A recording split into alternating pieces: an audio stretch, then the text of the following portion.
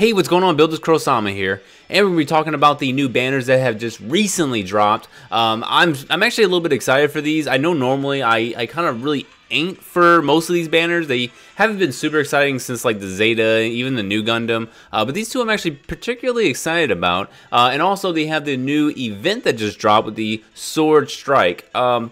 Not as excited, but I think it does have some good parts. So we're going to take a look at a couple of these things coming up in this video. Now, one key thing to note, this is like the super key thing to note, and you've seen my pull video. It says right here, the drop rates of featured prizes are set higher than usual in pickup capsules. Yes, it's true, but it kind of isn't. Like, it's kind of weird. So the rates are higher than a normal part, but it's not high enough to where you're getting almost a guaranteed in a pull. And you see in my video, the first two pulls I had were blue parts. That was like the key thing, was blue. And then the final two, you know, I got some good parts, but none of them, like those two, the next two after, were not the featured parts. It took me to get some more Haro chips and to pull on a fifth banner in order to get the Shining Gundam's head. So, kind of sucks. I had to pull, you know, 50 different pulls in order to get it. But the parts, or the mobile suits in question, is going to be the Sengoku Astray, and we're going to be getting the Shining Gundam. I don't really like that they do two melee suits at the same time. I really wish they would have, like, you know, maybe a support type suit and then a melee, or a melee and long shooter support, something along those lines. But when you have two melee suits, I don't know, it doesn't make me want to pull a lot more, because for one, I really don't care about the Sengoku Astray. I do like the head unit. I think the head unit is very good for infighters, but for the most part, I'm not really too into that mobile suit. Now, the Shining Gundam, I do want the arms and the body, so I'm still trying to pull for those. But yeah, I mean, they're both 4-star Gundams, and I think they're going to be really good for a lot of melee suits. But unfortunately, you're not getting a fist module, and that really sucks, because the 1-star fist module that we have is completely trash. So I really wish they would give us at least a default 3-star. If not, maybe go to the default 4-star. That would be amazing. Now, these two suits will be going to the normal standard capsule, so if you're not able to pull on them now, maybe when you do your free pulls, you might get a chance to go ahead and pull them. And trust me, there's plenty of times that I've actually gotten a default 4-star from a free pull, so I'm pretty confident that maybe I could pull one of these parts a little bit later in the future. Now, we are going to have two AI pilots. You're going to have George and you're going to have Patrick. Patrick, I don't care about. He's like the cockroach of the goddamn series. I don't know. I'm not really feeling him. I think George is the pilot for the Rose Gundam. I don't really follow fighter, like G Fighter, whatever it's called. Yeah, G Fighter. I'm not into it. Sorry. So I don't really know much about George. Patrick, I really don't care about him. He's kind of like the meme of the entire Gundam series, so it's actually pretty funny. But yeah, George, I mean, we'll take a look at what his abilities are, but I'm not feeling it at all.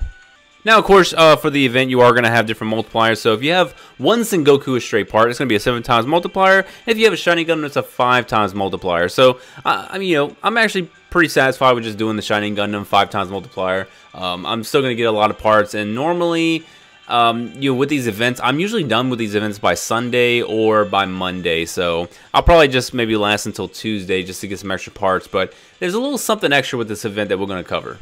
Now let's take a look at the new event. So this is the Bulwark sword. You know, it's like I'm not feeling the sword, the sword strike. I don't know. I'm not really into the strike. I hate to say that, because I do like the strike in certain ways with certain different packs. The sword strike is okay, but you know, it's just, I don't know. This isn't getting me super riled up. I want a mobile suit that is a little bit more 3-star worthy. I would even say something like the H3 Spallo. You know, maybe throw that in. I would love to have the H3, not the H3 Spallo, wow. The H1 Spallo, having that one, or even maybe like the H2 Double Bullet. That could be a 3-star easily. And that would get me a little bit more riled up. But obviously, I'm one of those few guys that's like a huge Age fan, so can't really pander to me, can you? Now, there are going to be some unique missions that are going to be coming out soon, and it's going to be the EX and Specials. So you're going to have these that are going to be coming out. You're going to have the Special 1 and the Special 2, but you're going to have basically EX is going to be no continues, get an event-exclusive title. Don't really care about the titles. Like, when I click on a person to be my my relief Gunpla, I'm not looking at his title. Sometimes I look at Demon because I'm like, okay, if you're a Demon, you probably have a really good online mobile suit, so I'm probably going to go directly to you. But just because you beat the EX mode on an event, I'm sorry, I'm not really looking at you like, oh, this is definitely got to be my relief Gundam. So the titles, I'm not really too concerned about, but hey, if you really do like it, then cool. You got Special 1, so this one's going to be only technique attribute Gunplas such as Sword, Strike Gundam, Consorti, including allied Gunplas. So get Awakening Circuits, which is going to be really good. Then you got the Special 2, so it's going to be the same exact thing. You get another Awakening Circuit. It's just going to be a little bit harder. Clearing the EX Special missions will only contribute to the completion of achievements specifically for the EX and Special missions. So, yeah, this is just saying, like, oh, so on the 21st, that's when these are going to start dropping, which is going to be really cool. There's another thing, though. This is super interesting. So we're going to be taking a look at the new thing, which is going to be scenario battles. This is very new to these missions. Basically, what you can do is every single day you're going to have a different scenario mission. I don't know if the old one goes away or not. I don't really see it kind of saying it says rotation, so maybe it does just completely go away. But every single day you just basically complete this mission. You get Haro chips that are for, the achievements, but you're also going to be able to get 60 sword coins every single day. You're going to get a total of 360 coins. That's pretty good. For the fact that this is catering a little bit more to the free-to-play players or the people that just don't want to pull on banners. So instead of like having the 5 times multiplier, 7 times multiplier, and you only got the 2, at least you get that extra boost in coins. So that way you can guarantee yourself by getting some awakening chips and even getting some of the normal parts for the sword. So you're gonna have to struggle a little bit on the first day to try and get at least one of each of the sword parts. You might have to upgrade them because naturally using them to level probably isn't going to work. But for the most part, this is really good for those free-to-play players. Now, one key note is that you cannot use Relief Gunpla in these scenario battles, and then they'll only grant the soul coins through the completion of their achievements, not the missions themselves. For this reason, equipping your Gunpla with coin multiplier parts will not affect the amount of coins received. So yeah, you're just going to get that set amount of 60 coins. Now, with just looking at the achievements, honestly, we're not going to have anything really that's like noteworthy. I'll show you exactly what's probably going to be the best thing. Obviously, Awakening Circuit. Getting one of those, so that's not too bad. I think you get one more. Oh, you actually get 2 more. So I'm actually always excited when I get some blue Awakening chips because I have a lot of parts that are still in the 3-star, and I would like to get them to the 4-star so I can continue leveling them up. But you get 1 Awakening Circuit, AI Awakening Circuit, that is purple. And then you only get 1 normal purple Awakening Circuit. So that really sucks, but you got this clear scenario battle. It's going to be 60 coins. And then you got the EX, which is going to be 30,000 capital. So I'm all about the capital. I'm not really too, I'm not irritated about that. But only having 1 Awakening Circuit kind of sucks. So I guess they're trying to pace us with our tuning on our parts. They don't want us to, like, rapidly get all these parts completely tuned up. So I can kind of understand that. Now we're taking a look at the banner. I'm gonna run through these parts real quick. Not even gonna look at the stats. I'm kind of more concerned about the traits as well as the traits and the EX skill. So you're gonna have this one in the Sengoku Astray Head, which is Infighter Job, EX skill piercing boosted 20%. Now, granted, this is a level 10 part, but that is still extremely good, man. That is super damn good. Most head units are just kind of like bad because they all have Vulcans, but that was actually something that's super damn good. You got Infighter Job, EX skill, cooldown, reduced 20%. Another amazing part. Now, obviously, you got to be an Infighter. So if you have Low or Lao, that's going to be probably the most ideal character to use. But man, that is actually a really, really good trait. Next, we're going to have an EX skill for the arms. Now, this is going to be Hidden Arm and Samurai Sword, Physical Melee, Piercing D, Power A-, cooldown, 21 seconds, 6 seconds. Basically, you just, hit your foes with some blades. Lower enemy Gunpla's melee defense by 19%. It's kind of good. Like, it actually has good stats. And A- is not too bad whatsoever. Really, really fast cooldown, so you can immediately pull this off. But I'm personally not really feeling it. The debuff is really good to just tackle onto it, but honestly, these are okay at best. Next, we're going to have the legs. So with module category equipped, modules are pretty much like the claw and the fist, which is really weird. I don't know why it wouldn't say blade. You know, if it said blade or saber, that would make a lot more sense. But it says module, so I don't really get that. Like, I know in the TV show it used its fist because he was also like a martial artist. It makes sense. But he has 2 swords, so I don't know. Or it should have said Infighter, EX skill piercing boosted 28%, so just double it. So I don't know, man. It's not bad. This is definitely catering more towards the arms, because if you look over here, we go to the arms. So the piercing is going to be D. You combine the legs with the head. I mean, you're going to have a really strong EX ability with those arms. But once again, I'm still not feeling it. And for the backpack, you are going to have Particle Fa Yin or Fa Yin, physical melee A+ in piercing. Power is a C. Oh my god, that is amazing.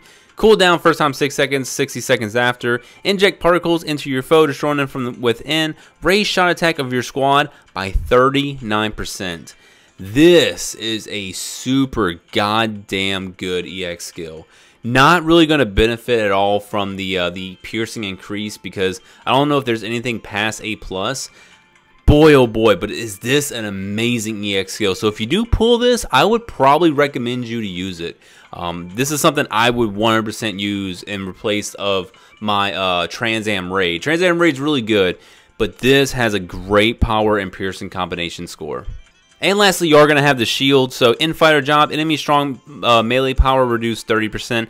This is really good for in-fighters, because in-fighters don't really have a way to kind of like defend themselves. So this is a good way to defend themselves by reducing their opponent's melee, because they're going to be in, and if their opponent pulls out some shenanigans with some melee power, at least it's going to be reducing a lot of damage to them. So this is actually extremely beneficial for Barbatos, because Barbatos has a big weakness to physical melee, and if he gets hit with a physical melee attack, I mean, he's going to be screwed. And now if it's a beam melee, he's going to be able to resist that pretty well, because he has a high beam resistance. But for the most part, I do think this is actually a really good shield for in-fighters.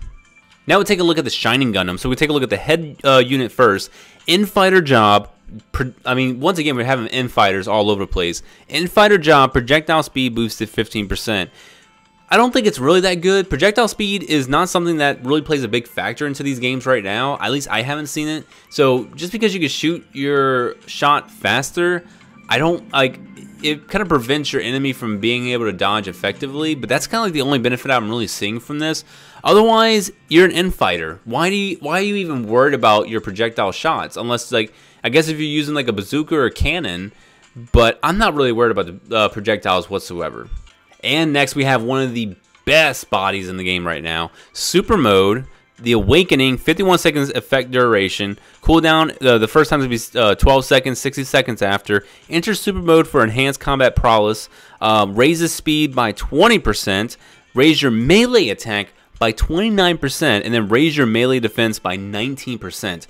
This is good. This is basically the TransAm Raid, but I like the TransAm Raid because it does do damage, but I like this a little bit more because it frees my my actual EX skill attack up for something else. So I can do this, and then I can slap on the Mace's Iron Impact to be enhanced by this ability. So I don't know. I really want this body. I don't think I'm going to get it anytime soon, but man, it would be really cool to get this, because I would kind of change up my entire formula for my actual mobile suit for the arenas.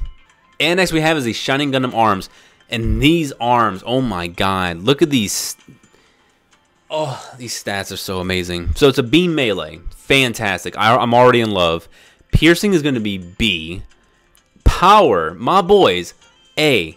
This is definitely the best combination of like not stats, but for like rankings of piercing and power together. So your cooldown is going to be a first time 79 seconds. The cooldown is going to be 79 seconds, and then first time 8 seconds. Then crush your foes with your love, your anger, and all of your sorrow. Raise melee attack of your squad by 19%. Raise melee defense by your squad 24%. So you're obviously not going to have a major increase in your percentage. with you know, in comparison to your Awakening. But combine your Awakening with this, oh my god. And then combine maybe like the Sengoku Astray's head with this, you're borderline going to have a piercing of a B+ with a power of an A. Now obviously this is level 10, so it's going to be a lot lower. But even at a level 1, I'm telling you, this is already going to be this is going to be the best arm in the game. And I'm actually, I'm really thinking this is the best EX skill in the game right now. I'm going to try and pull for this, man. I really, really want these arms because man, it looks so good. It really looks amazing. So this is something you need to pull for, absolutely. And we do have the legs, so the category is going to be beam melee, piercing is going to be D, power A-, 21 seconds, 6 seconds first time, unleash a blindly fast flurry with sabers in each hand. You know, it does have beam sabers, which is cool. Kind of, I don't really understand why you didn't get the beam saber with it, but it kind of is what it is. You know, it's a good ability, but man, the arms overshadow this completely. And the last part is going to be the backpack. So in-fire job, 20% chance to not recoil. So this is actually not bad. I kind of like shit on the whole recoil aspect. But recoiling is like, or the chance to prevent recoiling is actually really good for in-fighters in particular, because if you're going in for those melee attacks, you really don't want to get flinched whatsoever. So honestly, this is a really good backpack for in-fighters in particular. So taking a look at George's stats. You know, they're really defensive. It's not really too bad. He's going to be an outfighter, and his parts trait is going to be with technique attribute, EX skill cooldown reduced 20%, word tags, mobile fighter, and long range. He's not really that bad in terms of a technique mobile suit, but I'm not really feeling it, so this is an easy pass for me. Next you're going to have is good old Patrick. So with power attribute self, buff EX skill effect up 15%. I really don't like those abilities, to be honest. Take a look at his info. He is going to be a mid shooter. Stats are really bad. I mean, this is a default 3-star, so of course the stats aren't going to be like fantastic. But honestly, I'm not feeling this whatsoever. So Patrick, it makes sense that his armor is really high because that dude survives everything. But honestly, the whole AI banner is probably an easy pass for everyone. And the last thing we are going to take a look at is the shop real quick. I'm not going to go over the Sword Strike because I'm going to be buying these parts pretty soon. But, I mean, you're getting essentially the same old stuff. So, Awakening Circuit is what I'm going to go for first. But you are going to get some emblems, so that's actually pretty cool. You get a lot of the stuff from Seed. Not really too familiar with a lot of the factions and everything from Seed. I know Zaft, but that's pretty much the extent of my knowledge. Honestly, like the Sword Exchange, there's only a couple things I'm really going to be focusing on, which is going to be the Awakening Circuits. Other than that, I might get the emblems, but I might be skipping the emblems altogether and then just get what I need from the Sword Strike. But we are going to be taking a look at the Sword Strike and analysis video in a day, maybe a day and a half. So stay tuned for that. But other than that, hey, I would definitely pull on this this mobile suit banner, because that Shining Gundam, I'm telling you, that is going to be the top tier mobile suit in terms of melee at least. So I'm going to keep trying for him because I really do want those arms and the body. But that's it for me, guys. Definitely thank you all for watching. If you can, like this video, subscribe if you haven't already, and I'll be seeing you guys in the next video. Bye-bye.